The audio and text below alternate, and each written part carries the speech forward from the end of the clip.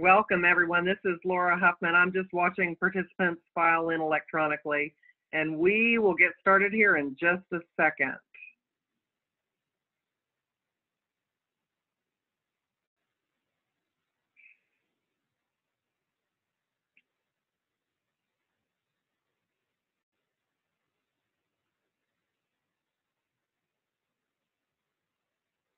All right, it looks like we've got a full house.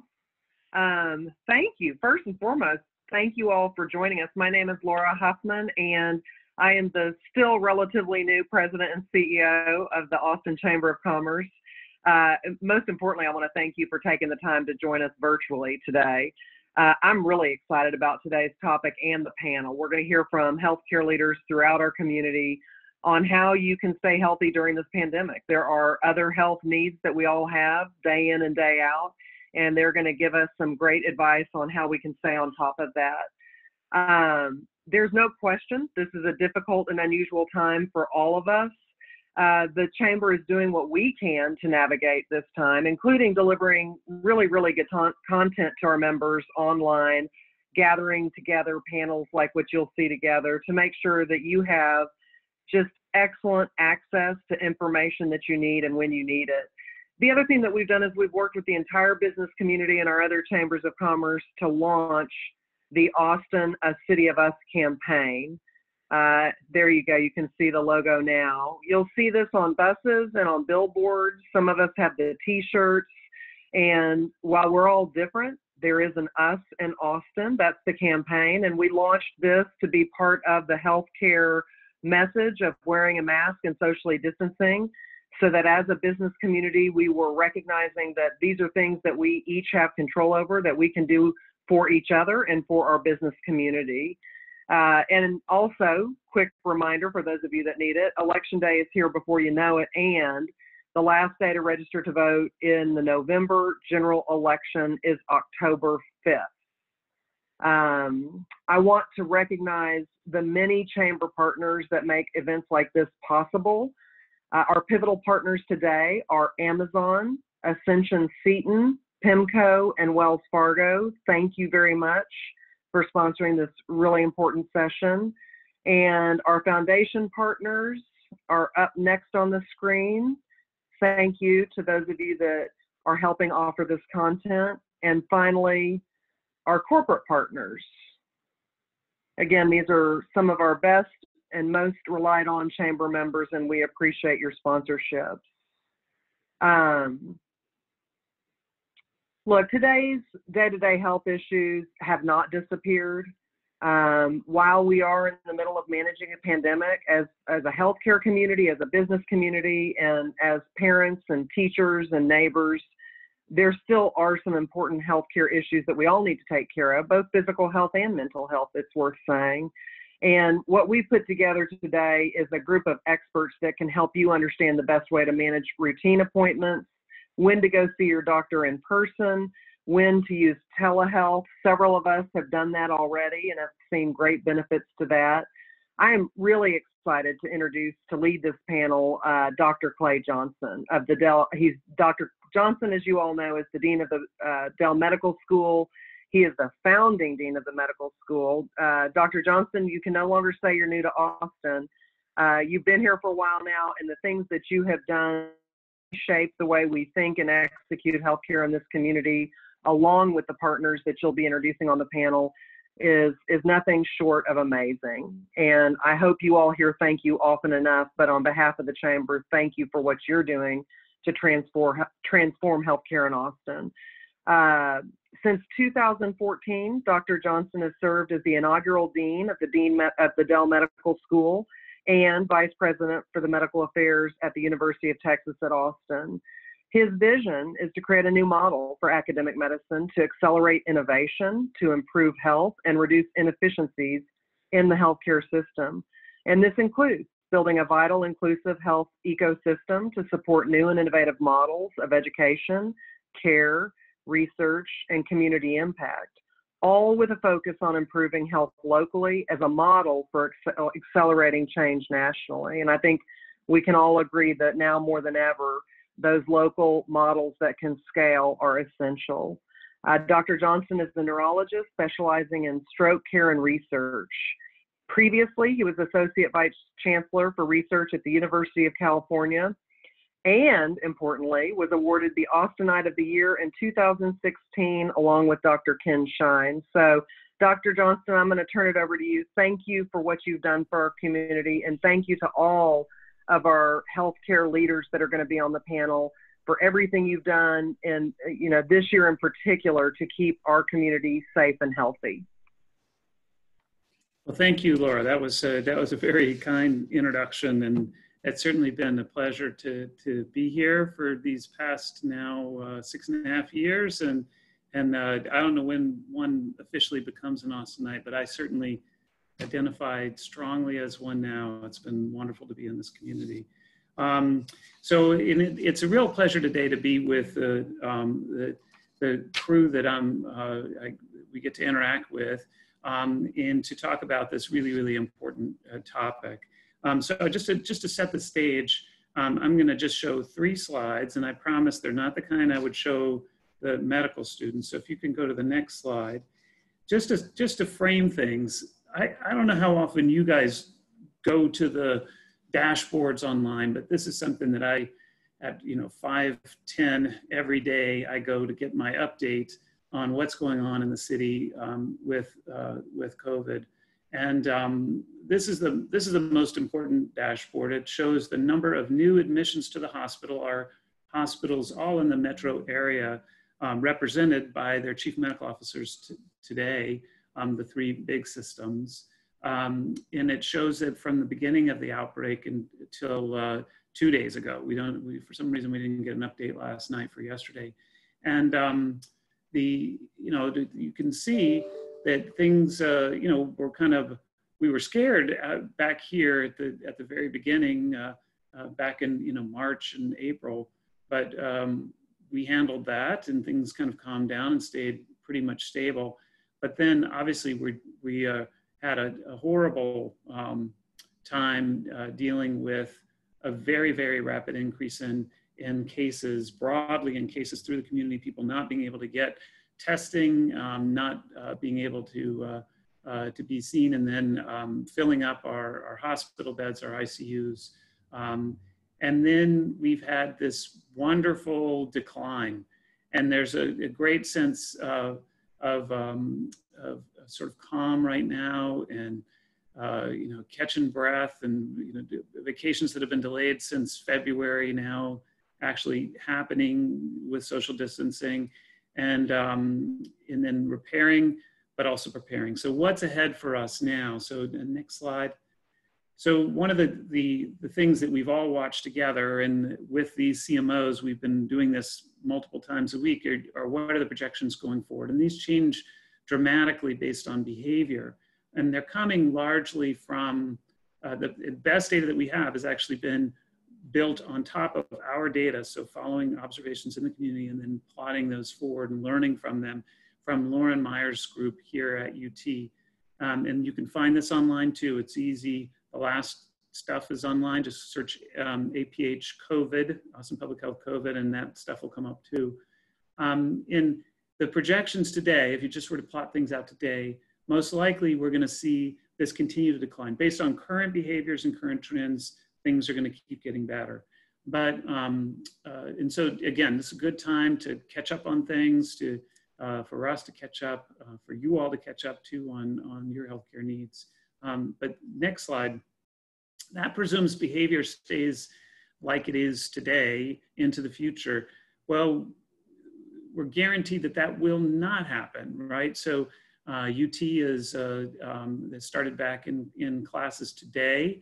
Honestly, I don't think that classes themselves are going to put the community or UT students and faculty at risk, but the activities that happen outside of class, particularly in the evenings and on the weekends, very well may.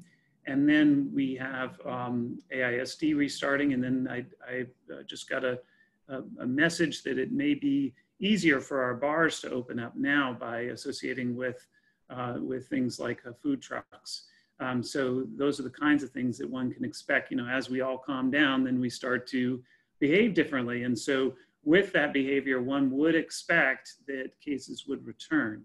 And so this is, one projection of what that could look like. These are always wrong, because the behavior changes and you can't really predict the future. So this is wrong, but it does suggest, based on the kinds of behavior changes, that one could expect that that we will probably see another spike.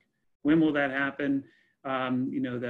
Here it could start as early as late September, that we start to see an upswing, and then getting into cases near our peak by late October. So just so we are all real. Yes, it feels good now, but we're not out of this yet. And I think people have an awareness of that, having gone through 2 of these bumps thus far. Today we're going to have an interesting conversation about just a little bit of frame setting in terms of the where we've come, but then getting to questions about what does this mean for you all in the public, in the health system that we have. What should you be doing, and what shouldn't you be doing? We're not going to get enough messaging on masks and things like that, so we're going to focus more on how you interact with the health system today. So very fortunate to have an all-star panel, and we've had lots and lots of meetings together as we've worked with the mayor and the county judge and Austin Public Health leadership to help to sort of get the city prepared. And that's been just wonderful work. I mean, I think normally you'd expect these 4 guys to hate each other, right? They're always trying to steal each other's market share. But in this case, we've all come together wonderfully and dealt with common issues and made substantial progress, and I think brought our community forward in a way that others have envied. It's certainly been my pleasure to be a part of this group. So I'm going to let them introduce themselves, and maybe Samson, do you want to start us out? Yes, Clay, thank you again. Good afternoon all. And my name is Samson J. Sudas. I'm the Chief Clinical Officer, which is its Chief Physician Executive for Ascension Seton. And we've been part of this community for a long time, and we are members of the Chamber of Commerce, and thank you for having us today. And Jay, you want to go?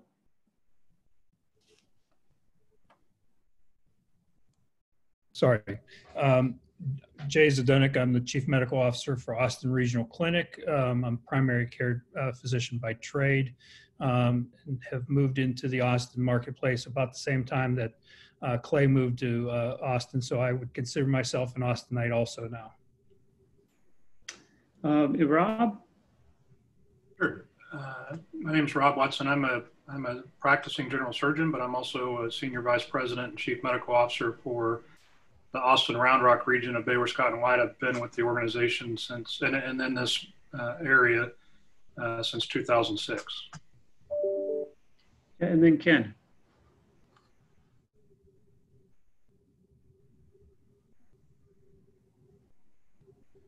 You're muted, Ken. Okay. Can the host unmute me? Unmute myself. Can you hear me? We can hear you. Yeah. So privileged to be here today. Thank you for inviting me. I'm the Chief Medical Officer for St. David's Healthcare. I'm an internal medicine physician by training. I've been in Austin since 1988, and as a practicing physician for many years at the Austin Diagnostic Clinic, with CMO, Chief Medical Officer at St. David's North Austin Medical Center for 10 years, and then have been in this role for about 3 years. So we've had a very interesting 5-month journey now with COVID-19. And as Clay said, we have all been in many, many, many hours of meetings together, collaborating around how to best prepare our community to make it through this pandemic.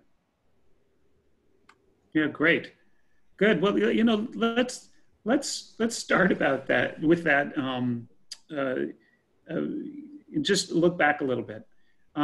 So, I mean, what would you all say? What have been the major struggles? If you're going to have PTSD after this, what event or what issue is it going to be based on? I don't know who wants to start. Ken, you're on my screen still, so why don't you start? So I would say probably the biggest struggle as we look back on this has been staffing our hospitals and responding to the surge that we had in July. And so if you go back to the beginning of COVID in March, and then what I call the dark days of the lockdown during April, and the impact that had on our hospitals and hospital staffing, we were not hiring employees. We're very proud of the fact that we never laid an employee off during the pandemic across St. David's Healthcare, but we also weren't hiring employees. And then, business came back a little quicker than we expected. And just as we're getting back in the swing of things and starting to reboot non-COVID care and surgery and elective surgery, then we get into this huge surge that we saw on the graphs and that we experienced in July. And what we saw during that surge was an incredible demand, more on our intensive care units. It was very challenging for all of our health systems and for our employees, our nurses, and our physicians.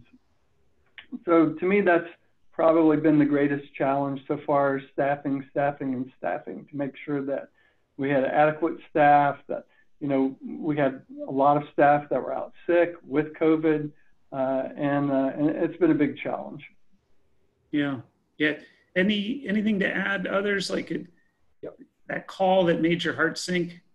Yep, I'll go next, Clay. And in addition to what Rob mentioned, in addition to what Ken mentioned, one of the things that we began with was people had this fear of COVID, not knowing exactly what was coming. At that point, all we had was news from China, news from Italy, and news from Europe. So we did not know what we were encountering. So that was the first thing. The second was, as we came into the pandemic, we found ourselves woefully unprepared as a country in order to be able to tackle this on, mainly with regard to PPE and other supplies. And that was kind of very hairy right at the beginning. But then again, we're grateful to be part of a system, of a national system.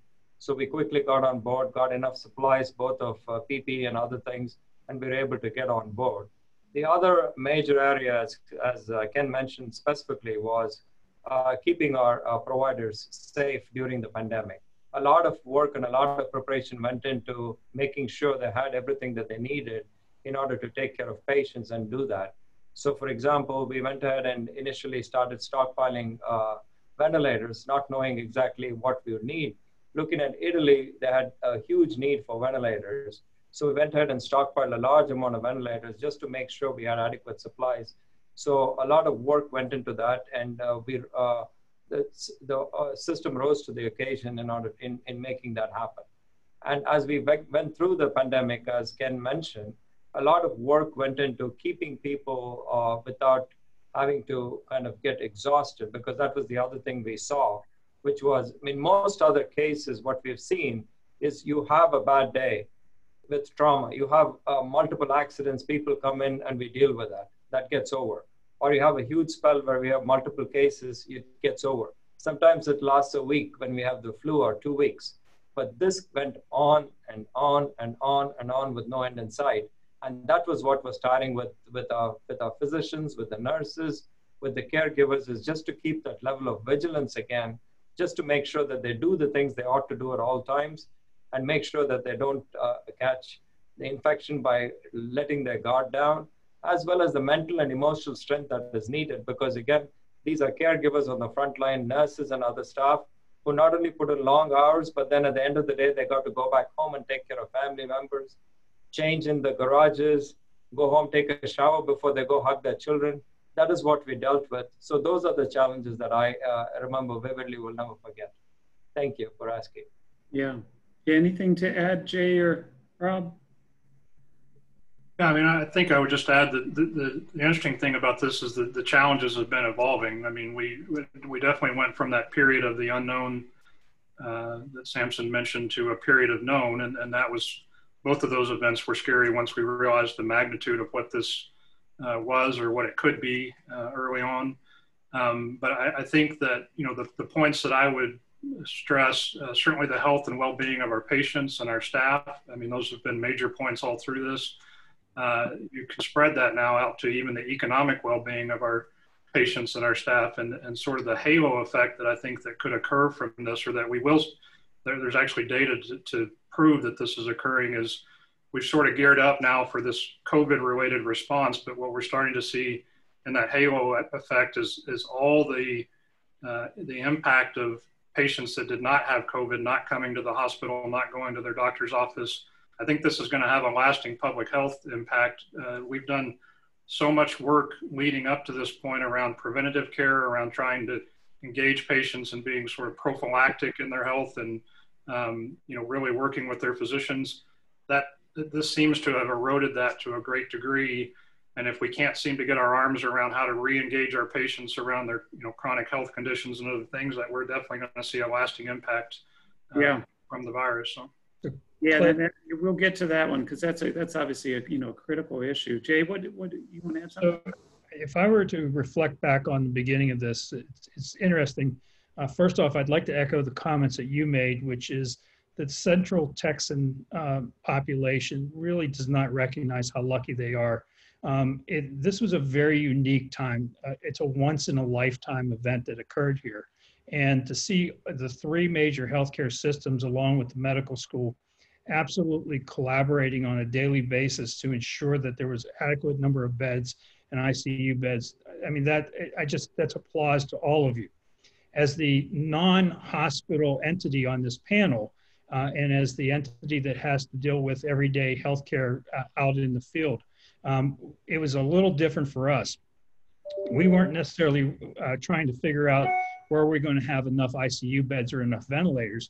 We were trying to figure out how are we going to completely overturn our current business operations into an operation that was going to allow us to do three critical things that we believed at the very initial part of this that were important. Number one was to serve the population for their needs for any potential COVID, and that meant having enough protective equipment and being able to keep our staff safe so that they could serve that patient population.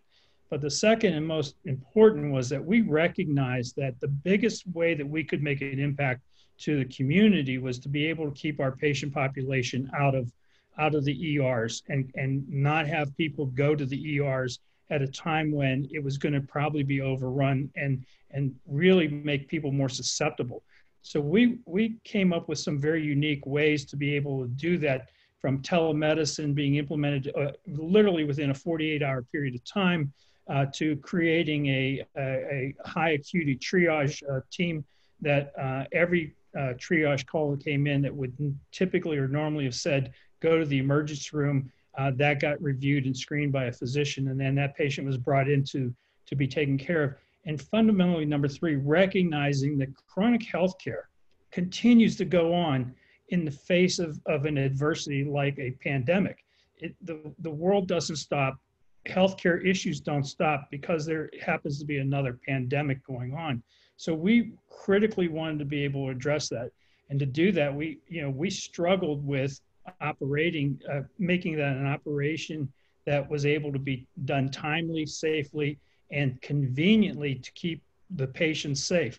We had to figure out how to be able to separate out those people who had potential COVID-like symptomatology from those who had non-COVID symptomatology that was related to possibly having, uncontrolled diabetes or stroke or abdominal pain, diverticulitis, et cetera.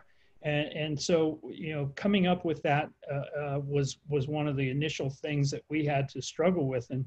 And because we knew so little, I kind of felt like I was in that scene from Game of Thrones when the White Walkers from the north were coming down. We really didn't know what that meant, right? But then as we got into it and we started to go through it, it became evident that what we needed to do, and we believed that was the best way that we could contribute to what our healthcare systems within this community were able to do. You needed Jon Snow. That's what you needed. Yeah, well, and, I had Norman Chenman, so that was close. So great. So those are all really interesting observations. I remember the sinking feeling multiple times with late night phone calls. I'm sure you all do too, related to a whole variety of different disasters that we've now gotten through. So I'm hopeful that the White Walkers are at bay and that we're on the right course, at least for the time being. So Ted, let's turn to that. So how are things now? So how are things in the hospital systems now? You got, is it empty? Is it back to normal?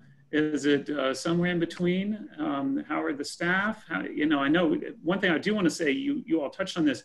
You all did a remarkable job of keeping your staff healthy.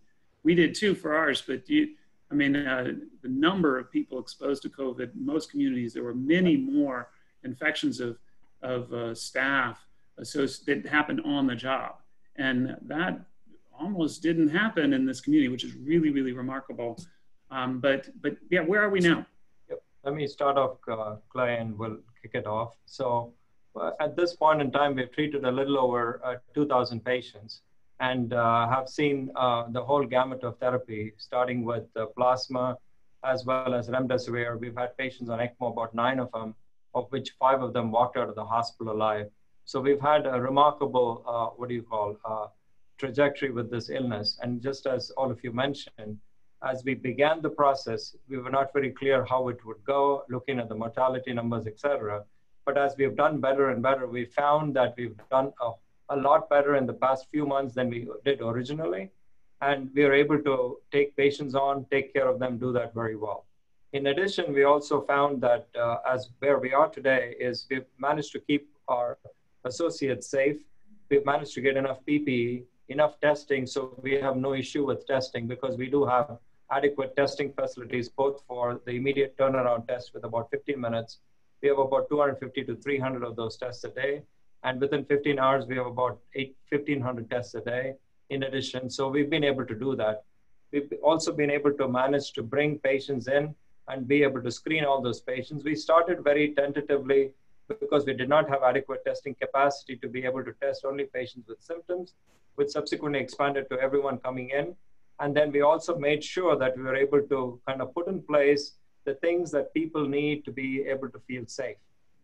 That was common to all of us in terms of the hospital systems. We made sure that we are able to screen people, be able to restrict visitation, and bring the folks in and be able to have them come in at the right time, as well as provide adequate precautions, both sanitizing hands, et cetera, checking temperatures, be able to do that, not just for them, but also for our staff. In addition, we also made sure that as we reopened, we were able to start our work, especially surgical cases. I'd like to spend a couple of minutes on this, mainly because of the fact what we're talking about is essential surgeries. People who needed to have surgeries which were being postponed because they were afraid to come out, or the schedules were off, or things like that. And so we're able to restart those surgeries, making sure that we had adequate PPE, adequate supplies, adequate beds, adequate capacity, in order to ensure that we're in compliance with everything that came down from the governor, but also to ensure that our patients have the ability to get tested. And just like what Jay mentioned, we also have a large outpatient practice. So a lot of the things that we needed to do was to be able to ensure that we're able to carry on and manage that. And so where we are today is we are in a position where we have adequate beds, adequate supplies, adequate facilities to take care of patients and be able to do that in a safe and effective manner, as well as for the outpatient parts of our system. We're able to switch very quickly from face-to-face to virtual and a combination of all of those. But at the end of the day, as a system and as partners in Austin with all the 3 systems together, we can confidently state that we as a community have done this a whole lot better than many other communities by virtue of us sharing this information, by being together in what we do, by addressing the public, by addressing the press, by doing things together, so that there was no element of trying to one-up somebody or do anything that way, and keep the public interest as well as the health of our patients and our staff first. And I'm very proud to be part of this group. Yeah, me too. So I suspect that's pretty universal. Everybody's ready to go, ready for business, still doing some things, telemedicine, but operating, ready to go.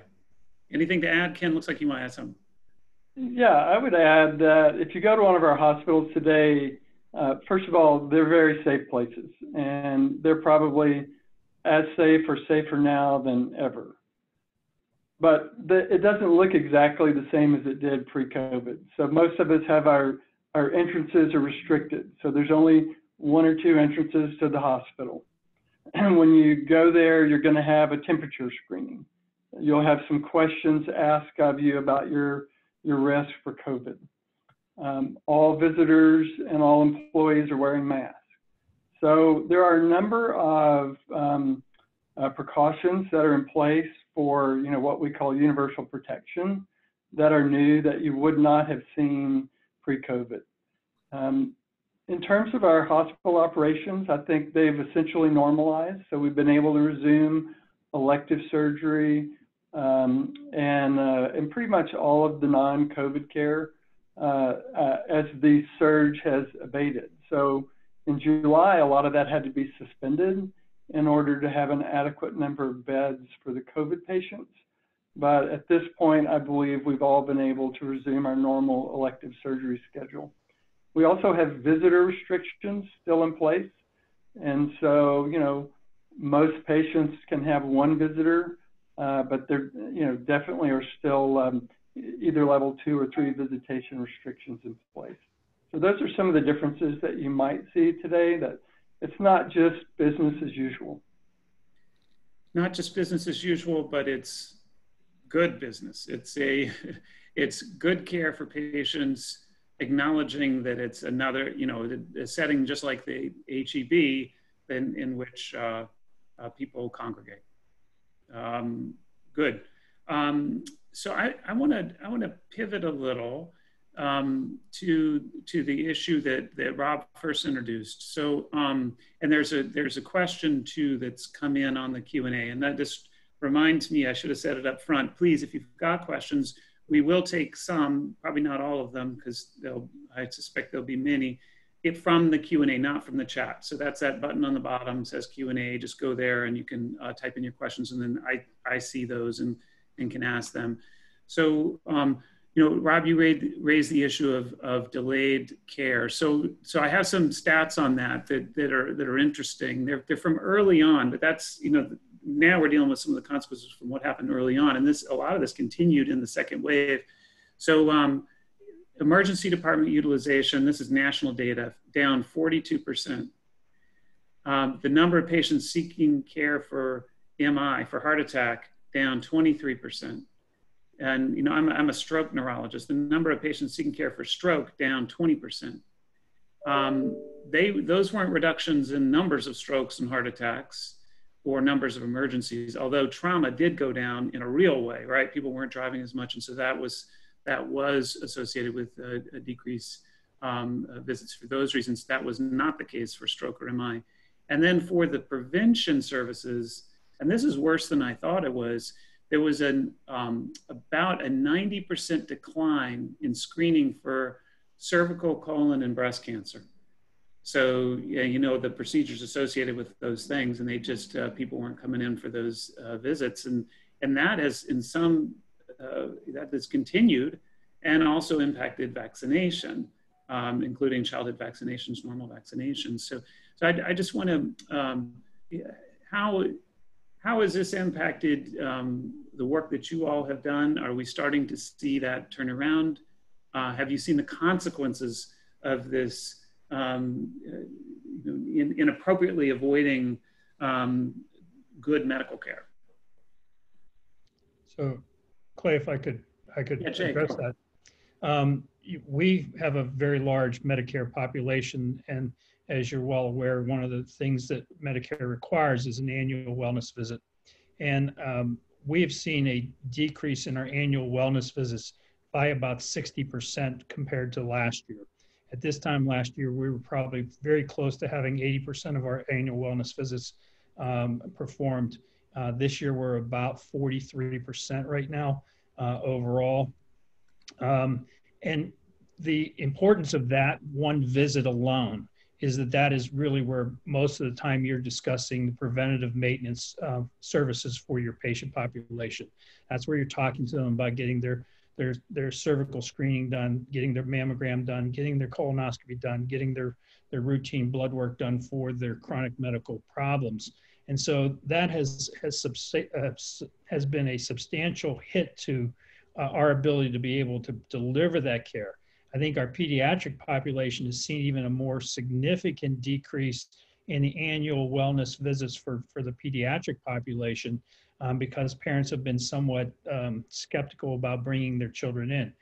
I want to assure the people on this broadcast today, as well as I'm sure the rest of our panel does, that we are taking every step that we possibly can to ensure the safety of your family and your family members for preventative care, because we recognize that if we fail to do that right now, that we're going to pay a price, not necessarily simply in monetary price, but a price in the health of those people that we love and care for on a daily basis in the future if we don't do the preventative services.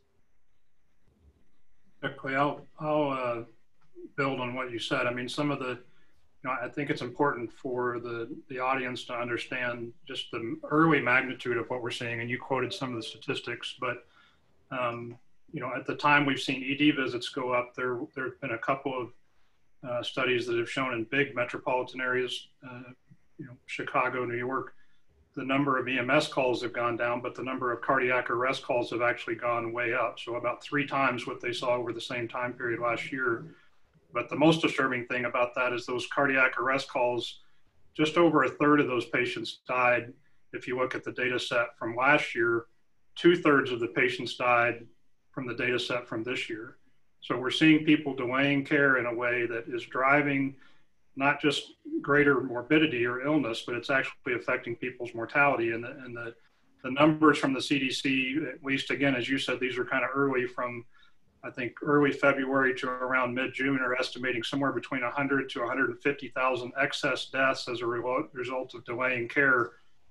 These are non-COVID deaths. So these are other, chronic conditions that people are just putting off and they're afraid to come to the hospital. So I hope one of the takeaway messages, as Jay's saying, is we are going above and beyond to ensure that our facilities are safe. As you said earlier, thankfully, the precautions we've taken, and I think Samson said this, we've seen a very low rate of sort of spread within the hospital between patients and our healthcare workers, and certainly from patients to patients. So by far the place that we were seeing, and thankfully that's calmed down, but the place that we were seeing, as recently as a few weeks ago, where the spread was the most was in the community. And at least within our system at one time, we went from a period where about 8% of the people we were testing were positive, all the way up to 1 in 4 patients that we tested for COVID were coming back positive. And so that's come back down now to just now getting down below 10% again. But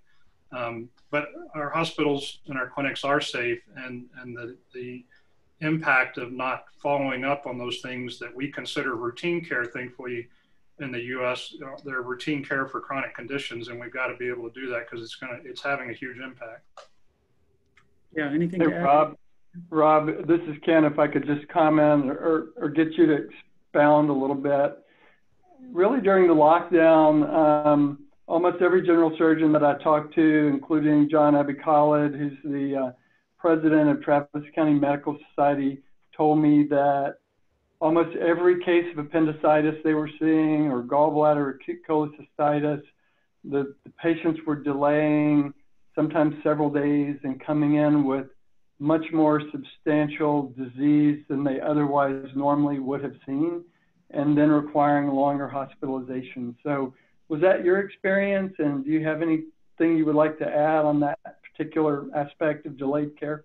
No, it absolutely has been our experience. And I think so the first piece of that is, as we all know as physicians, getting to most disease processes earlier makes our job much easier, and it makes the outcomes better.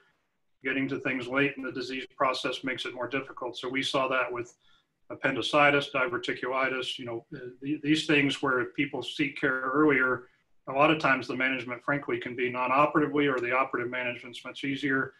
late in the course, it's harder. The other thing is that I think we're all sensitive to when we saw the increase in hospitalizations, we were also strained within our hospital at times with patients, again, who were presenting with more, a higher severity of illness. So that puts stress again on the system. And so, we argued that stopping elective cases early on allowed us to have capacity within our hospitals. I think it did. But at the same time, most of those things that we do that we call elective, that people think, well, that means you don't have to have it. That's really, as Samson said, not what it means. It means you have to have it at some point. If we can get those people into the system, take care of them in a lower acuity setting, i.e. an outpatient surgery or something that's easier, then it prevents them putting stress on the system later should we see, again, this sort of seesaw pattern of surges within COVID or flu or whatever else may be coming at us over the winter months. The other aspect is specifically with regards to cancer and cancer diagnoses. In addition to what Ken and Rob mentioned, surgeons have also been telling us that a lot of folks have not done their regular checkups, as a result of which either the cancer, when they present them, are in a later stage than where they are. And this is a trend which is seen nationally.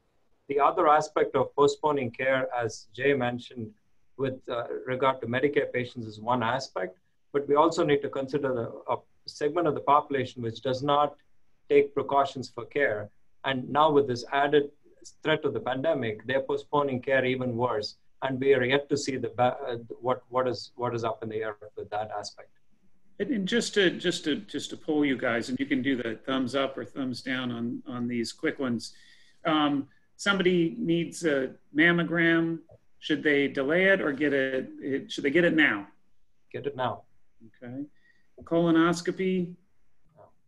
They need it. You'd say, Rob, or Ken, you say screen. Most you guys said okay. And Ken, you're saying that because it's an every 10-year thing, and so maybe you could delay it. Yeah, it's every 10 years. So if you're asymptomatic, that might be one you could delay a few months. And there are some alternative screening tests available,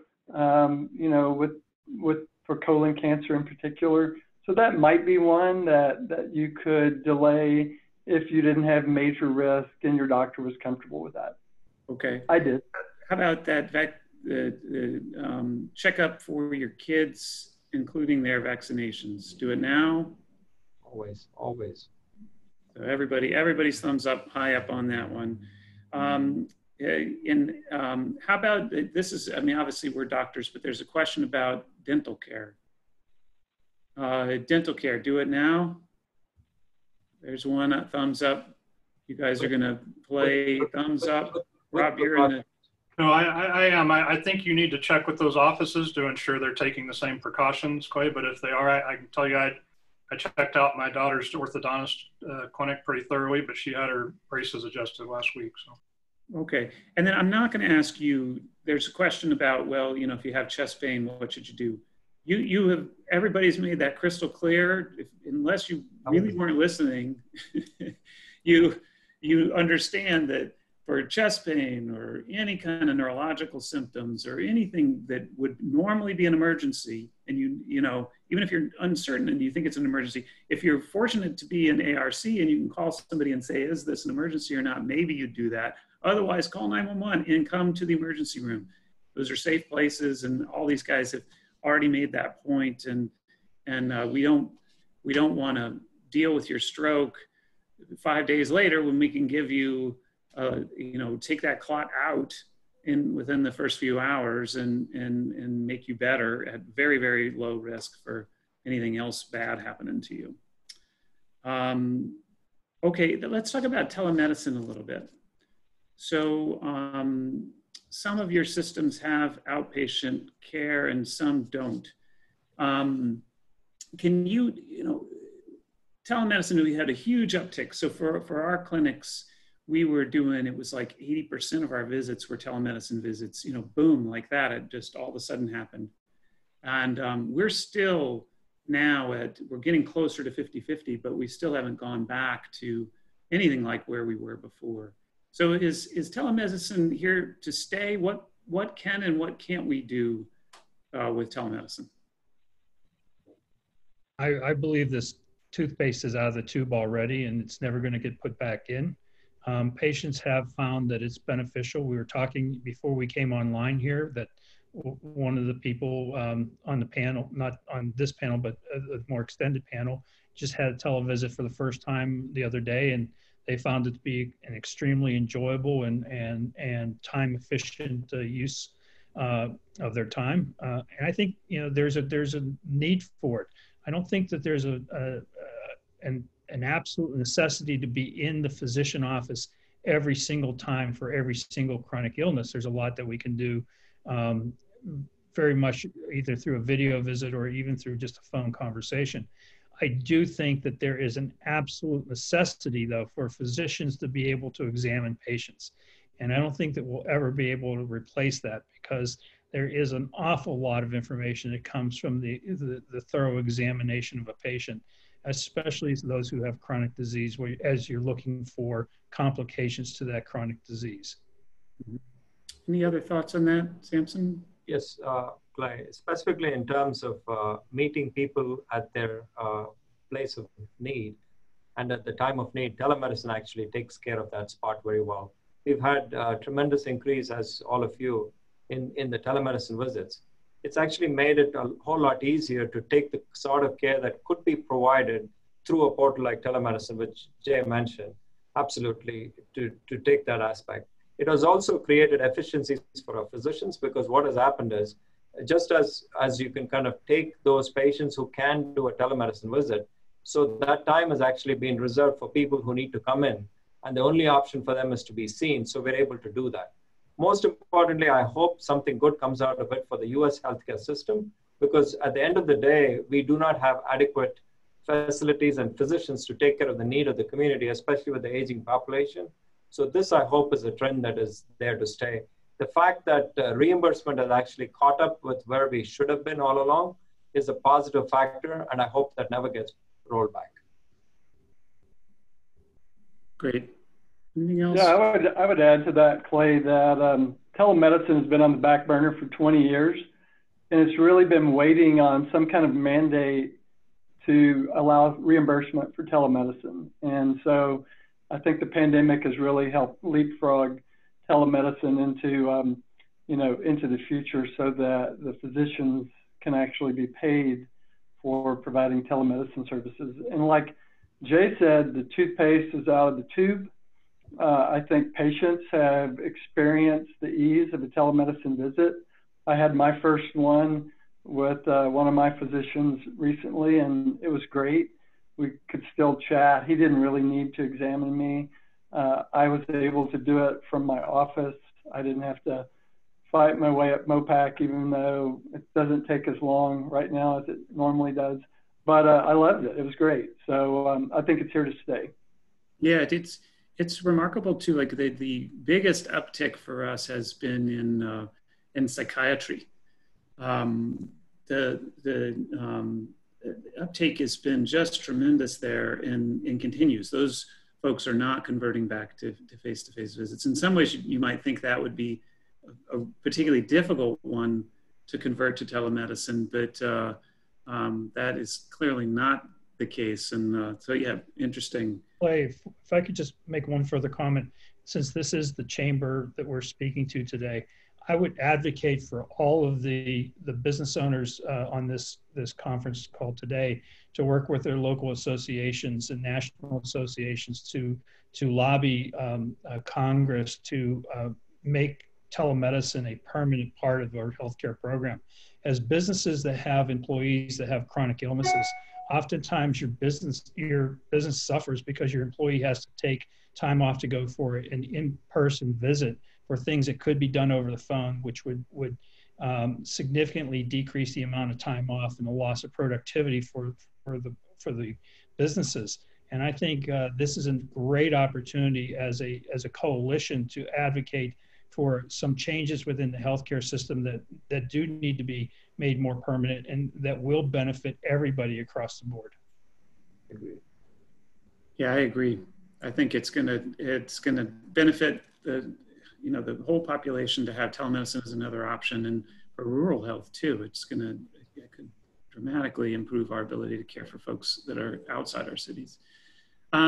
It's an interesting question, and we've had some conversations about this, and that's maternity care. So, yeah, you can do some things in OB care before that. You can convert that to telemedicine, but what does that look like now? And that's not something you can delay generally. Yeah, how is that working in the hospitals? Start off with specifically with OB care. Given the fact that somebody has to come in and they have to have a baby, one of the things we took right at the beginning of the pandemic was testing to that population. We were able to test them prior to their coming in for elective procedures, and as well as be able to test them when they came in. Now we're able to extend that testing to the folks that come in with them so that we're able to keep them all safe. The idea behind all of this, Clay, is the world has changed significantly, and this is something that we're going to be having with us for quite some time. So we found a way to manage that, and at this point in time, just us, I'll let Ken speak for his system and Rob, but we've all found that we have to adapt and change that. Maternity care has changed, but the more it's changed, the more it has remained the same, except for the fact that we test them, have the precautions, do all of that. And also the fact is the PPE and usage of PPE and all of those have been quite prevalent in that area, mainly because of the risk of blood and pathogen infections. So that has actually gotten much more. And it's all good in that way, because you keep the healthcare workers safe, you keep the patient safe, you keep the baby safe. It's all good in that manner. Great. Anything to add, Ken? You want to add something? I think that other than the testing, mask, and limitation of visitors to just one birth partner, OB care is really about the same as it was pre-COVID. Some of the changes more likely are in the outpatient setting. So I'm not really necessarily the one to speak to that. Jay may have some insight into changes in OB care in the outpatient setting.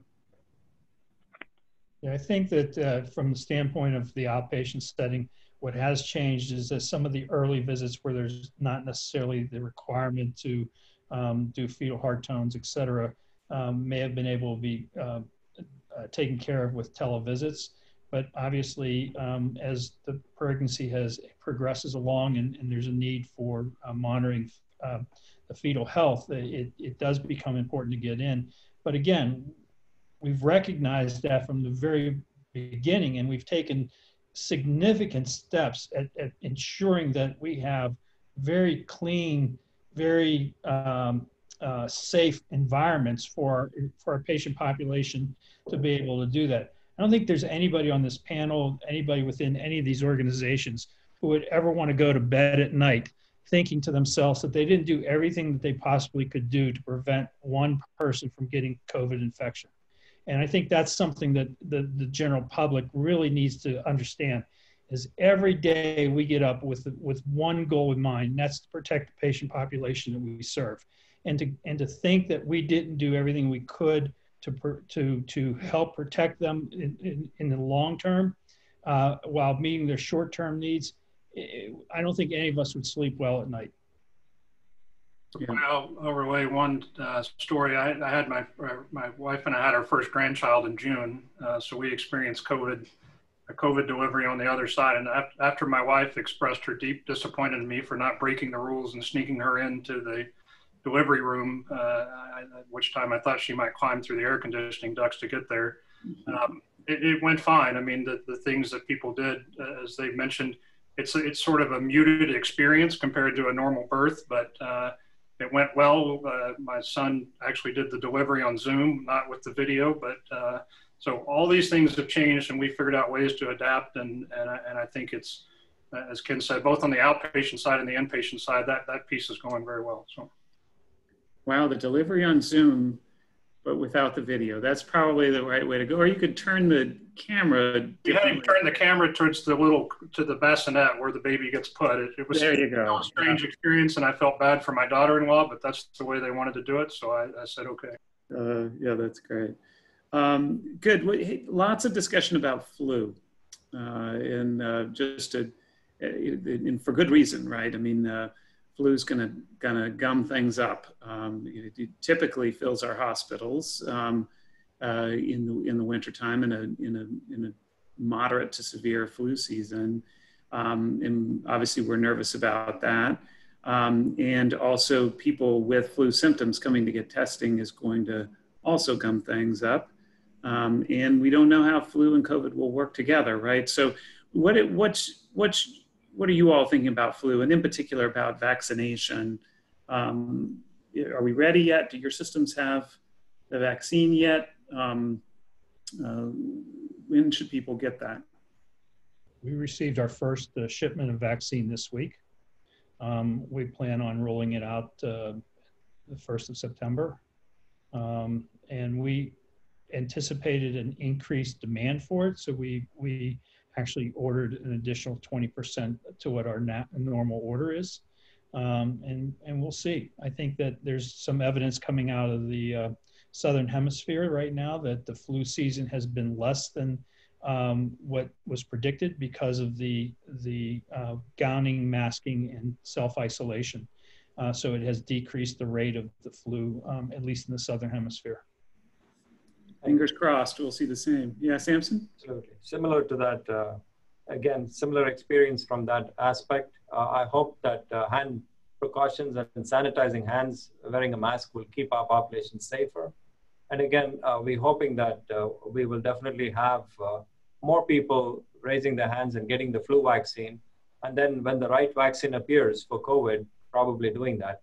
In terms of testing, we're working together in terms of trying to get testing for the flu and the COVID at the same time. And we'll be ready for it, Clay, when it appears. Good. Yeah, we have it too. So we got it and we just went ahead and started. You know, the CDC's recommendation is to do it September, October for maximum efficacy through the flu season. But we don't want to, reduce the chance that somebody will ultimately get it. So that, and we're really focused on, as a community, how do we get it out to people who haven't gotten it before? Our vaccination rates for flu vaccine, they're not that good. It's not even 60% of the population in a typical year will get the vaccine. So we have work to do if we're going to roll it out. Good. So some interesting questions, and you all aren't. We're not. The four of us are not. The five of us that are not the perfect group to answer these questions. But some questions about the kind of epidemiology and background risks. So I'm going to throw them out there. One is about numbers. So what the heck's going on in Texas is the question. If you look at New York, they have many fewer cases than we do. The daily numbers of 800 versus 5,000. And even if you adjust for population, that's still a huge, almost five-fold difference, at least a four-fold difference in cases. So what explains the difference? And what can we do to get it down? This is my addition to the question. So we look more like New York. We may not want to look like New York in any other way, but in this COVID incidence. Anybody want to try that one? You guys are internists, so mostly. Clay, I think they peaked at a different time than we did, obviously, and everybody will remember the horrific pictures of what was going on in New York in April, I believe. And so, it's just kind of gone in waves across the country. And if you go back and you look at how we reopened in the state, we reopened pretty quickly, reopened bars a little quickly. I've heard Governor Abbott say if he could go back and do it all over again, he would not have opened bars so soon. We weren't, in my opinion, quite as forceful on wearing masks as we reopened. And so what can we do to get our numbers down are the things that we've been doing. Social distancing, hand washing, everyone wearing masks, maintaining some of the restrictions on mobility, large congregations of people in places like bars. And so, there's probably some bar owners that are on this call today. I don't mean to pick on you. I'm very empathetic to other business owners that have been severely impacted by the pandemic economically. We're all there. We're all in the same boat. And that's one of the messages that I think we leave this conference today with, is that, the better job we do of keeping our community safe and following these guidelines, the more quickly we can get back to normal. The only thing, Clay, I would like to add is to make sure that people, if they have symptoms or they think they have it, is to stay isolated and get tested. Because I don't think we're past the danger yet. With colleges reopening, schools reopening, got to be still stay vigilant. So that would be my only appeal to this group. Great, good. All right, those are great answers. And we believe in freedom here in Texas, and personal liberties are really, really important to us. And public health crises sometimes force a trade-off between personal liberties and behaviors that are positive for public health. And different states, different populations are going to make different decisions about how to create that balance. And I know it, and we'll respond. Some interesting questions about the psychiatric implications of the outbreak. So the question relates to unemployment and unemployment's impact on mental health. But obviously there are other, beyond unemployment, there are other impacts that COVID has had on mental health. So do you want to talk a little about that? I mean, have you seen that, or what's your take on that in terms of how it's impacted your enterprises? Well, we probably share faculty in terms of the Department of Psychiatry. And what we've seen is, specifically with regards to the community, is a lot more people coming in seeking help, but most of that have been met with telemedicine. On the flip side, we've also seen that folks have had much less stress because of working differently. So that's the other side of it. So we still have to see what studies come out later. But at the end of the day, specifically as we see recently, there are still a lot of emergency department visits for people with acute psych symptoms, because most of them have not been able to keep up with their regularly scheduled care. That is one of the gaps. And this is not an area which I think we've done really well as a country, mainly because of the fact that we've kind of put less input into psychiatric care, less money into psychiatric care as a country. So we are seeing some of the effects of that. The only place I would probably say is specifically one of the good things that have come out of this pandemic is it's actually strengthened the bonds between people, because finally you realize once you take all these out, finally relationships are all that keep it going.